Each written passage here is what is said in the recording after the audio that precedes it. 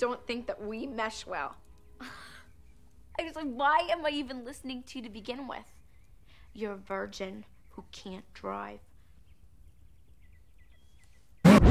Okay, how did we get here? Well, why don't you go pop that corn, sit tight, and let us rewind for you. Meet Cher, a super wealthy, super popular, and super pretty 16-year-old queen of Bronson Alcott High School in Beverly Hills, and living with her super expensive litigator of a father in this super big mansion. Yes, this huge one. With an undeniably overprotective father, anything happens to my daughter, I got a 45 and a shovel. Cher must also cohabit with young Paul Rudd. And I say young, but we all know that this guy doesn't age. Come on, he could be 20 or 55, nobody would notice the difference. Anyhow, so Paul here plays Josh, her ex-stepbrother, an aspiring lawyer and college freshman who wants to learn from his father and who ends up spending a lot of time, and I mean a lot of time, teasing yet caring for Cher. You already see where this is going, don't you? Right? I mean, right. It's so obvious, OMG. Okay, you'll see. We're not spoiling yet. Among Cher's many friends is fellow rich girl Dionne Davenport. She's gorgeous, rich, hip, and pretty much rules the school along with Cher, slaying it every single scene with their iconic and super trendy OOTDs. The two of them end up being surprisingly charming and engaging. What the hell is that? A dress. Says who? Calvin Klein. As clueless as Forrest can get, Cher still manages to get her grades up by playing matchmaker and bringing her two nerdy and low-grading teachers together. Me that you argued your way from a C+ to an A-? Totally based on my powers of persuasion. You proud? Honey, I couldn't be happier than if they were based on real grades. Also, when it comes to boys, Cher has a quite clear view on that. Searching for a boy in high school is as useless as searching for meaning in a Pauly Shore movie. But that was before she met Christian, the newest boy in school who, unfortunately for her, is completely gay. Apparently, as little Cher here didn't get the info, she soon decides to try to secure him as hers. Also, sometimes you have to show a little skin. This reminds guys of being naked, and then they think of sex. A good-hearted Cher, inspired to give back to the community, decides to adopt the tragically dowdy new girl, Ty Frazier, played by the one and only Brittany Murphy. Dionne and Cher then give little Ty a makeover and groom her for popularity, ultimately transforming her into their new popular BFF. And there you have it, the classic movie trope. Yes, right there. From Duff to the top.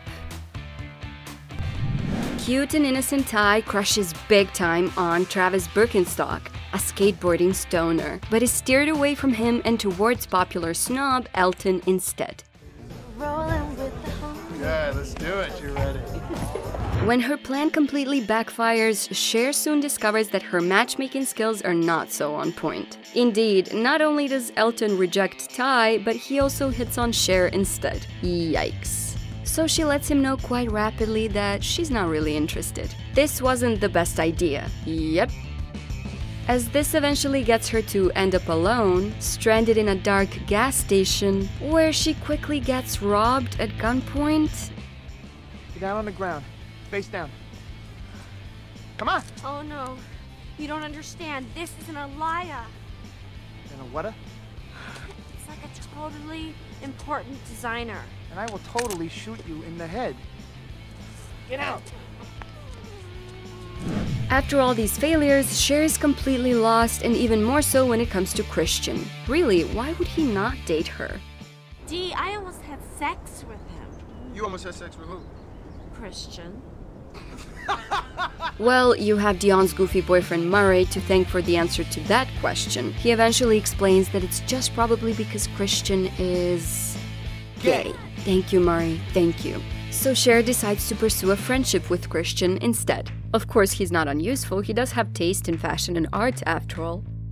To add insult to injury, events truly reach a crisis point when Cher fails her driving test and doesn't succeed in renegotiating the result. You can't park, you can't switch lanes, you can't make right-hand turns, you've damaged private property, and you almost killed someone. Offhand, I'd say you failed. And things are not going easier on Cher, when, right after that, Ty's popularity surpasses her own. The little duckling finally decided to fly with its own wings. You see, poor and dejected Cher returns home to find Ty waiting for her and wanting to confide that she's becoming super into Josh. This was the last straw. Cher doesn't hold back and tells Ty that Josh is just wrong for her, prompting a quarrel and this iconic line. You're a virgin who can't drive. So at this point, Cher is left Totally clueless. and has pretty much nothing else to do than reflect on everything that has happened so far. She wants to understand why she's reacting this way. After a great deal of shopping in Beverly Hills, not so clueless Cher realizes that the only reason she reacted so strongly to Ty's interest in Josh was precisely because she is interested in him herself. I am majorly, totally, but crazy in love with Josh. In her rather awkward yet heartfelt attempt to get to Josh's bleeding liberal heart, she captains the school's Pismo Beach disaster relief effort. Miss Geist? Cher? I want to help. That would be wonderful. Thanks to these new commitments, Cher is showing that everything is not about fashion and OOTDs, even though they are. These looks are the highlight of this movie, even today. Which will be more than enough for Josh, leading to the two of them admitting their feelings for each other and finally kissing. Which is, well, even today, a little weird. I know he's her ex-stepbrother, but I mean, I know they're not related or anything. Well, it's like Gossip Girl, I guess?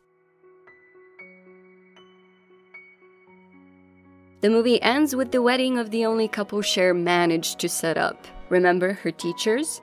Where everyone lives happily ever after, all falling in love with each other, being besties and all. And of course, catching the bouquet, because yes, there weren't enough movie tropes in this romantic comedy.